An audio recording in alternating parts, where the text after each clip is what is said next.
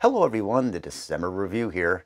It's been 6 months already since the finale of And Just Like That Season 2. And with a third season gearing up, there's been some news lately on a few things fans can expect for the next adventure. So far, any potential storylines have been kept under wraps, but filming is set to begin in May, with a 2025 target for its premiere. One thing we do know now is that 2 cast members won't be returning.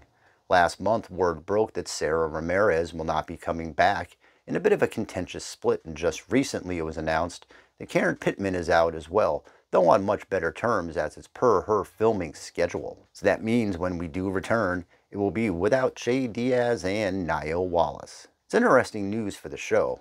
As we've gotten to know the new characters, I've appreciated their story arcs and was looking forward to seeing their next steps. But AJLT has been walking a fine line, trying to bring the series into new territory while maintaining its core SATC journey.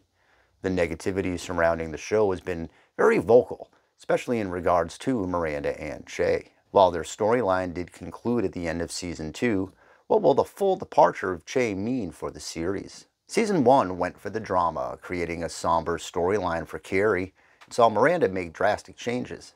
Season 2 tried to spice things back up again and be a bit more fun while keeping the self-improvement arcs front and center. But AJLT has been a bit crowded overall, with many new characters it's brought in. It would appear, at least on paper, that losing 2 could open things up more for the core cast to have more screen time. That is, unless they decide to bring in even more new characters to the show.